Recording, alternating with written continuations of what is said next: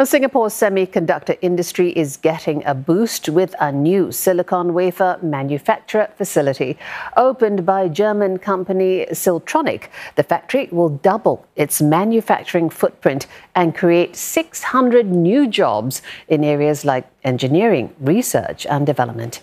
The new facility will make discs like these that serve as the base material for semiconductor chips.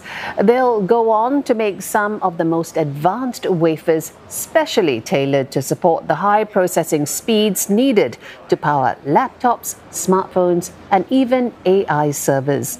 Speaking at the launch event, Deputy Prime Minister Heng Keat says this will drive breakthroughs in other areas like the green transition and better healthcare solutions. And that's why Singapore is investing to grow the semiconductor ecosystem for existing industry partners while supporting innovative ventures. With dynamic local suppliers and global firms from different parts of the world, focusing on different parts of the value chain, this rich ecosystem enhances the overall competitiveness of the industry in Singapore. We are confident that the industry in Singapore will continue to innovate and make wafers and chips that are more productive, powerful, and sustainable. Siltronic has invested some 3 billion Singapore dollars into building this facility, and it's not ruling out pumping more to ramp up wafer production in the next few years.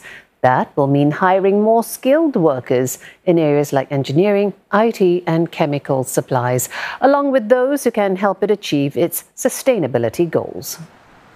A key feature would be to decarbonize our overall operations. Yeah, sustainability is a big keyword for the next couple of years. So we will look how to further get green energy supply into our fab and with that overall help our group targets in terms of climate.